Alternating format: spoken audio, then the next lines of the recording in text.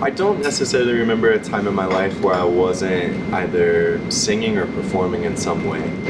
Even before I started doing it seriously, I have these memories of when I was a kid of always loving to sort of be at the center of attention. And so I think there's sort of an innate thing within me to be a performer, to be in music. And in many ways too now, after being in it professionally for almost 10 years, and going through times where I was going to stop writing music and stop doing it. I think now I realize that I don't have a choice to be a musician. It will always be there. I will always be doing music no matter what's going on in my life. I cannot hold my tongue, you give me much to say. I'm sweating bullets, nervous that you'll push away. And when your eyes catch mine, I know I talk too much. So give me your two lips, and baby I'll shut up.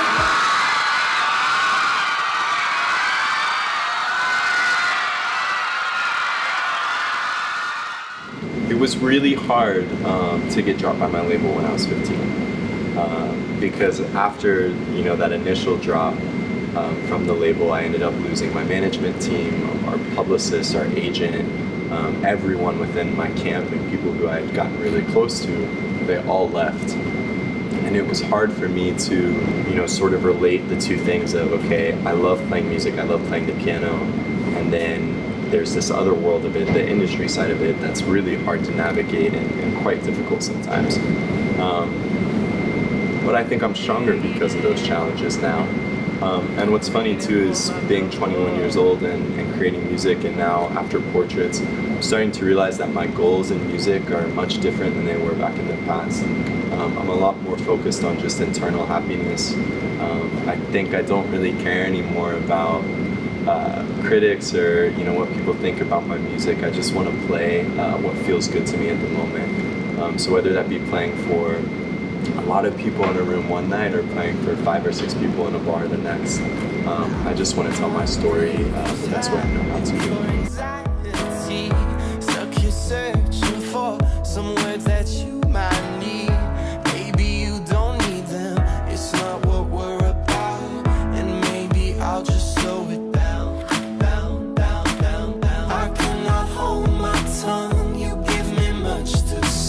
I'm sweating bullets, nervous that you push away. And when your eyes catch mine, I know I talk too much. So give me your two lips, and baby I'll shut up.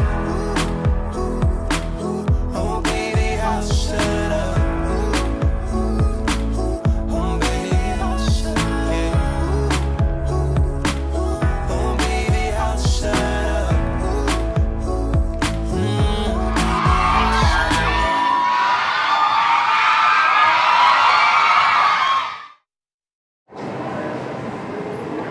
Hey, I don't know if you heard, but I'm really gay. Hey, hold on. Did you hear? All that so fast. Thank you, Manila. You feeling good? Absolutely. I was so surprised the fans brought out a lot of different papers and they made a pride flag. My gosh, that just warmed my heart so much. And to be back here is truly surreal. So I'm drinking San Miguel and having a good time. Bobby, hi, what's up? Okay, we are at ABS-CBN, which is technically my second home here in Manila. I've been coming to these studios since I was very, very young, and we are about to do a lot of press and a lot of promo with these guys. Filipino kid, you a nasty punk. Smoking them six, smoking all them blunts. M6 riding and we got that cash. Rock that Ted Bundy looking ass. My name is Greyson Chance, and I'm on an elevator.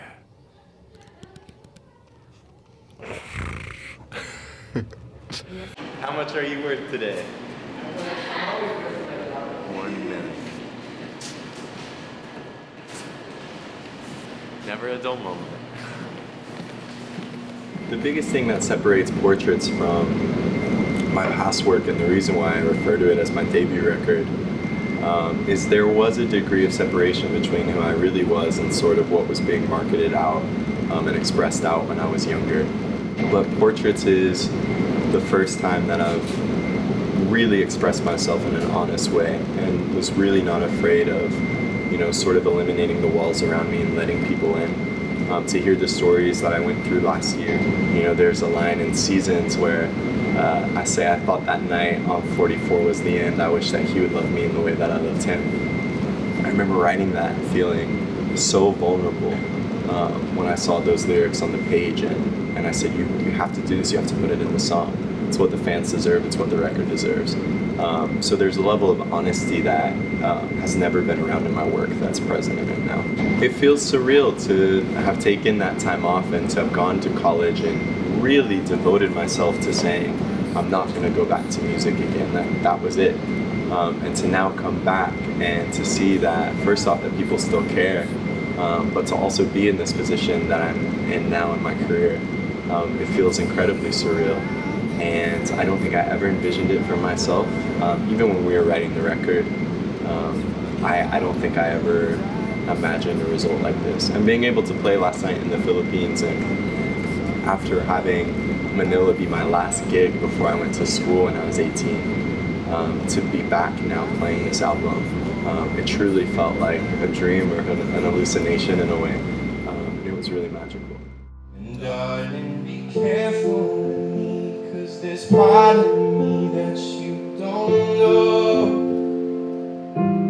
And darling, be gentle with me when you tell me that you need to go.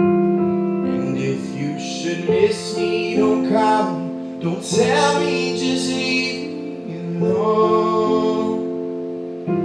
'Cause you cut me wide open, left teardrops on all my wide road. If your fans are here with you in this room, what will you tell them? I would tell them first off that they're crazy for sticking around for almost 10 years. But I would also tell them that I'm so thankful that they did.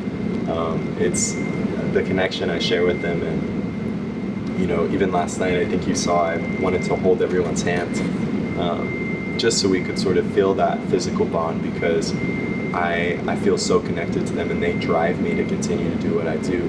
And last night a lot of people in Manila told me, they said, please don't stop, because if you stop, I'm gonna, you know, I need your music to get through. And I'll remember that when I'm feeling weak on certain days.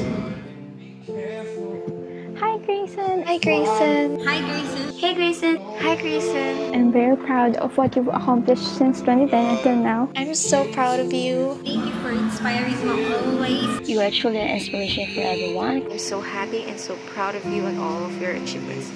We're all very happy that you enjoyed the Pride installation that we did during your show. We'll never stop supporting you until the end. Please don't stop and write the songs. We'll always be waiting for you and we'll always be here to support you. Enjoy your tour. Have a happy heart always. Happy birthday! Advance happy birthday. Advanced happy birthday. So we love you very much. I love you so much. We love you and we hope to see you next year. I'll see you in 2020. Love you. I love you. Bye. Bye. But now it's just unspoken words and